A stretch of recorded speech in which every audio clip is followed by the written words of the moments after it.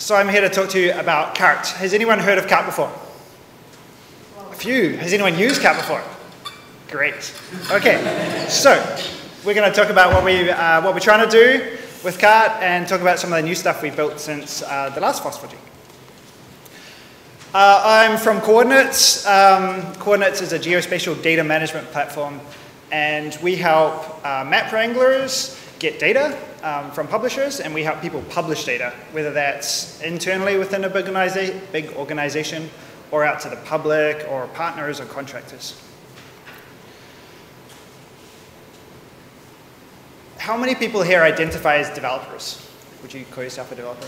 A few. Okay, that's good. And so as a developer, you get used to these tools where you can work across multiple branches and contexts. You can have your coworker come along and say, hey, I need you to look at this, and you kind of stop what you're doing and start doing something else for a little while. And you have these long-running projects that you work on in different branches. And you kind of trivially switch between them these days with pretty low overhead.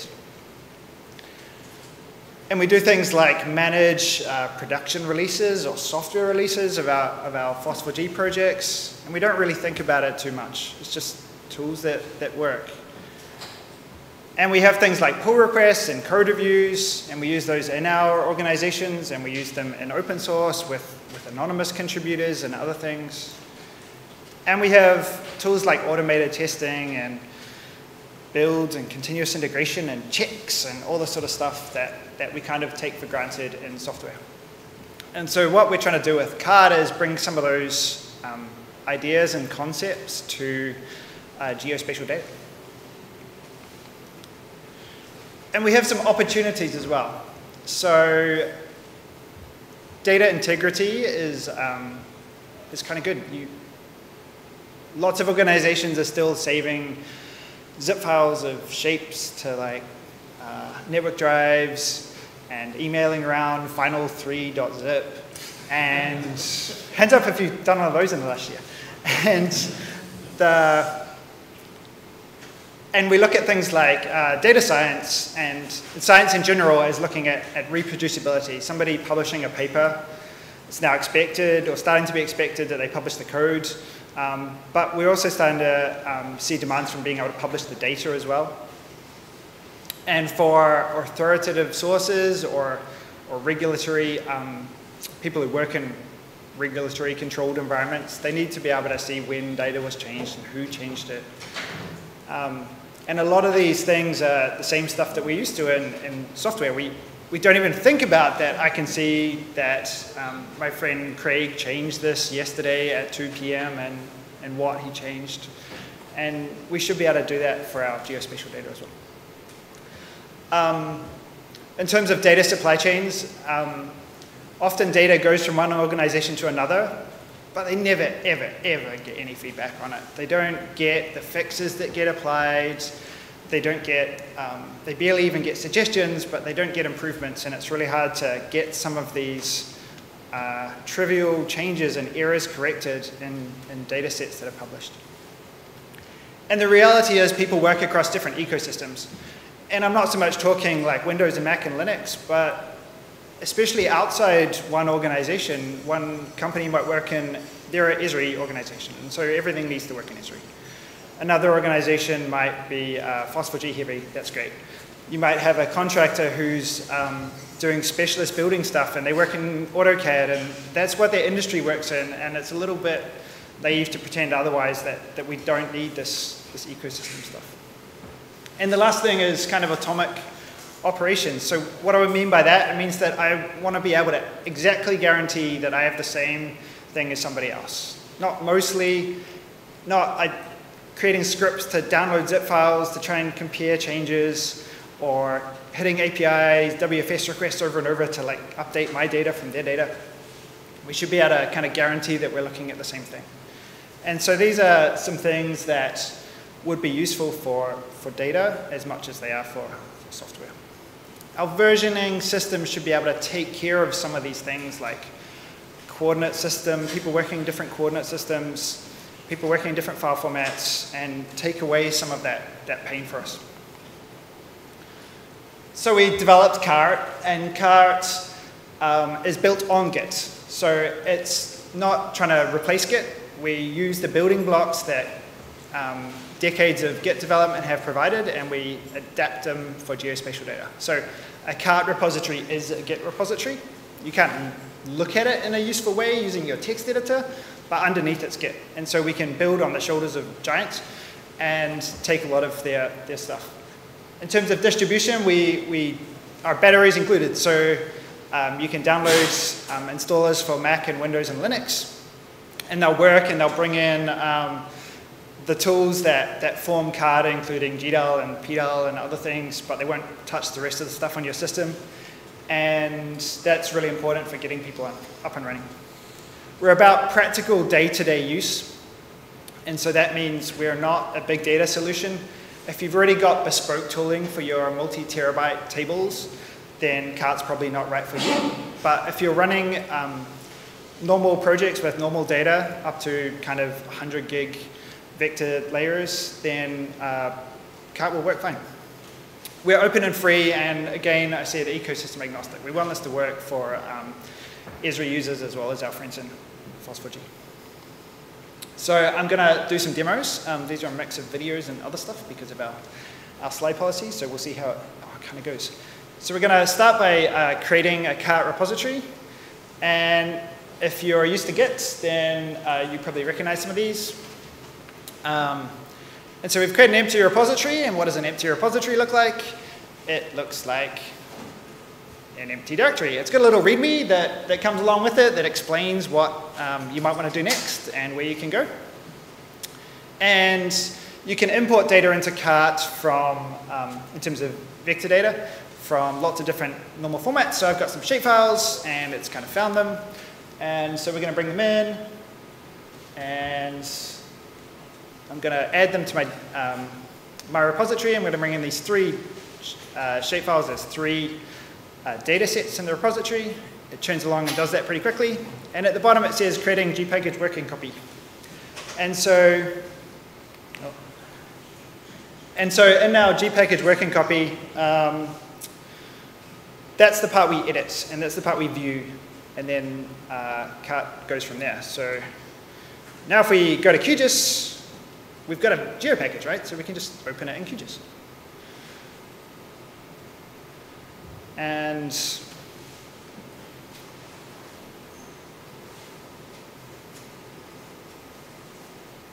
find some layers. These are the same data sets that we just imported. And so we're going to add them to our map. They always put them in the wrong order, and it always comes up with hideous colors. I feel like I should talk to somebody about this with the QGIS t-shirt on. Every single time. And so remember, this is, from QGIS's perspective, this is just a data set. It's just the GeoPackage, so we can go and edit things. And what we're going to do is go and find a road, and we're going to change the name of the road. No, we're not going to change the name of the road. We're going to change the lane count, because we've dual-laned the road on this little island in the middle of nowhere. And we're going to save our edits, and then we're going to go back and see what Kart thinks of it. And so we're going to do status, and Kart's going to say, hey, you've changed it. And it's going to do a diff, and it says, hey, the attributes have changed from 1 lane to 2 lanes. We can get diffs in things like GeoJSON, and we can get them in other formats as well, and you can see all the geometry differences and all sorts of cool stuff. And so we're going to save our change to the repository the same way you commit a code change. So we add a message, and it's created it. And when we look at the log, it's going to show my initial import of data, and then after that, the change that we made. We can do branching in Kart, so we can work in different branches. So we're going to imagine we're going to develop some new buildings on our island, so we're going to switch to a new branch. Going to go back into QGIS, run our new branch now, which looks exactly the same as what we had, which is fine.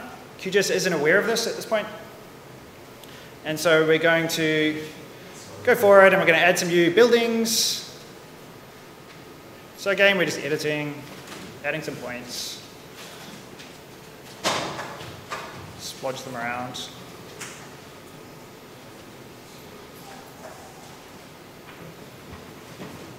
give one a name.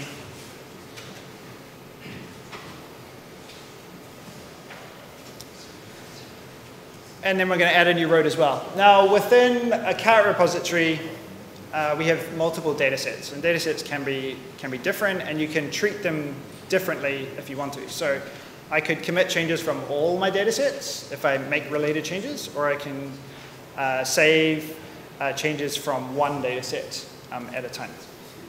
So we're going to add our wiggly ziggly road, and it took me like 3 goes to remember the magic combination to stop creating a line. And we're just going to make a name for the road as well. One lane.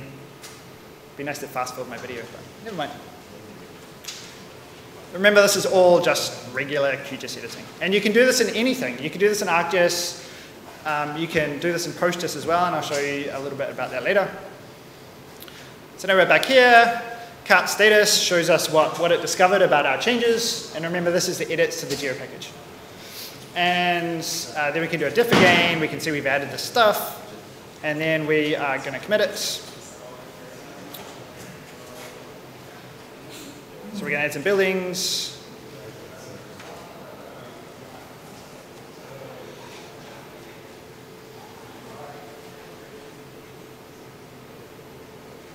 And then we're going to add our roads.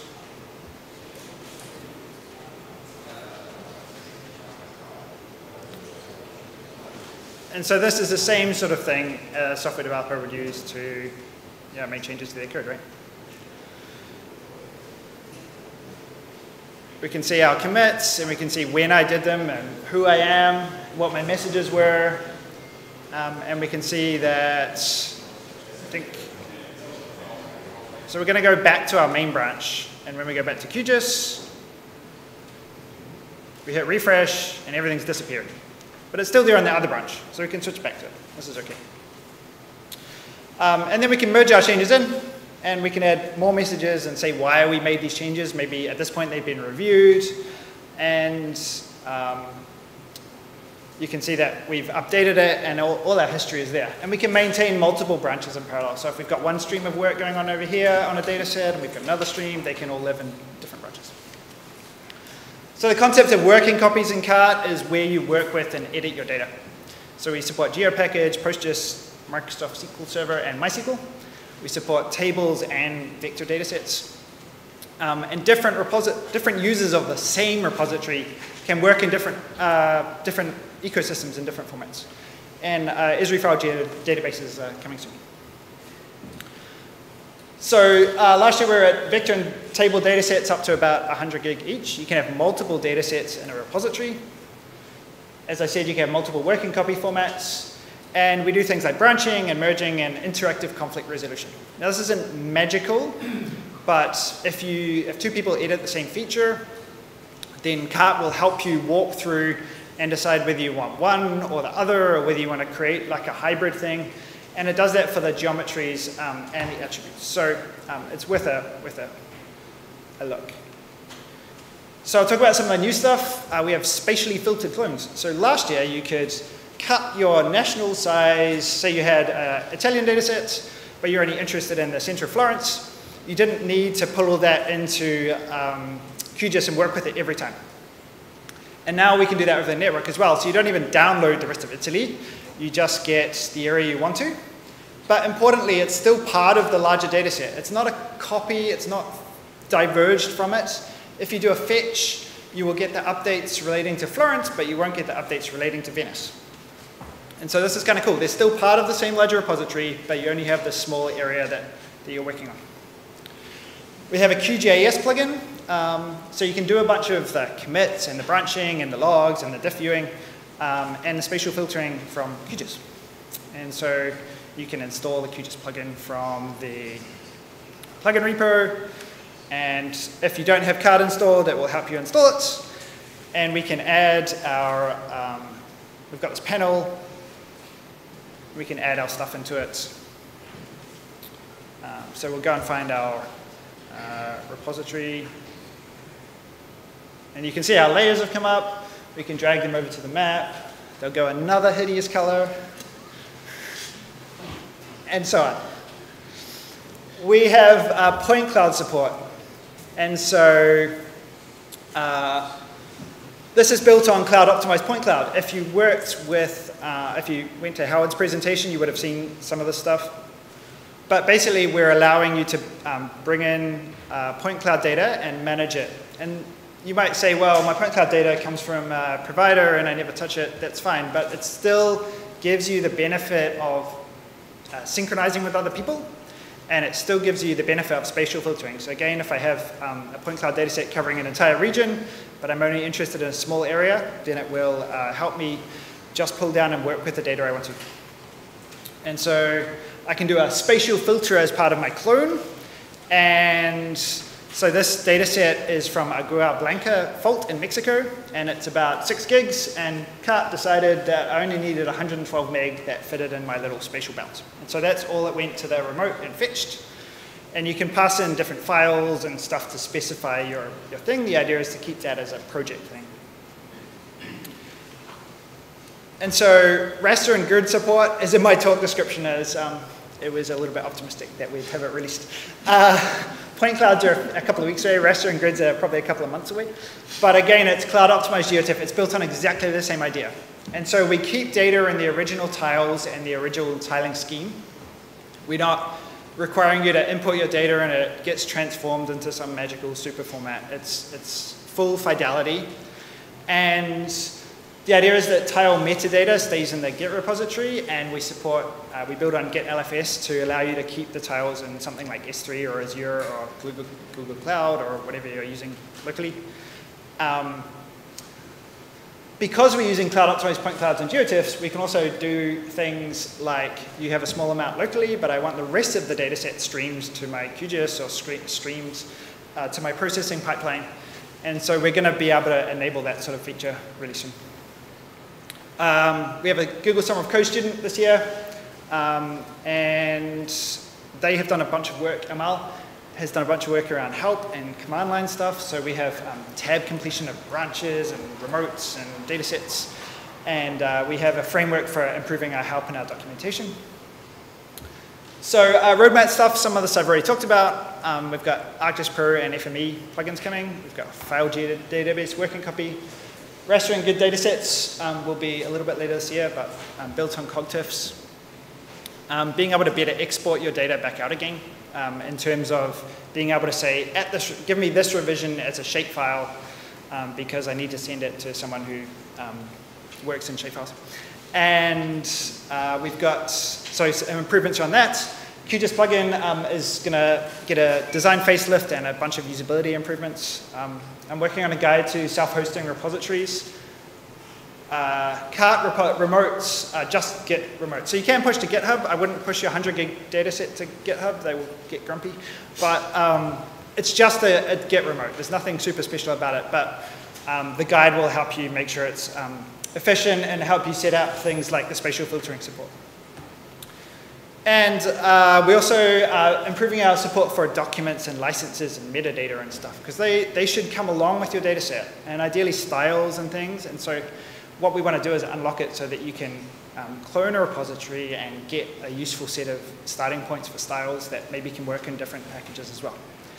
And the other thing we really want to do is interlinking data sets. And so that means I run a project repository, but I might get some data from somewhere else. And so if those people start using Kart, then I should be able to just link their data set into my project. And so that's something that's coming new. At Coordinates, we've battle tested this quite a lot. We've imported data sets up to that kind of 100 gig size. We've got tens of thousands of vector layers. And that's where we're at. In terms of it does work. Often a pile of those layers have over a decade of history of like regular updates and edits, and yeah, it works really well. So that's the project details. You can find out more on the website. Please contact me. I will also be outside after the session in the garden under a tree. If you want to chat versioning for data, or you have ideas, or there's anything I can help with. Our GitHub discussions, feel free to open something there or just get in touch, and we can see if Kart could help you solve some of your versioning problems for geospatial data. Thank you.